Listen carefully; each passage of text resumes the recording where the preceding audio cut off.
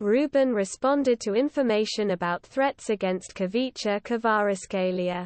The press service of Rubin reacted to information about the possible departure of midfielder Khvicha Kvaratskhelia. Khvicha left for the national team. Whether he will return to the club or not, we will find out when the matches of the national team are over. Family threats? We can't say anything about this, the press service of the club told Shay. On March 21, Match.tv reported that due to threats against him, the 21-year-old football player may not return to Kazan after a pause for national team matches.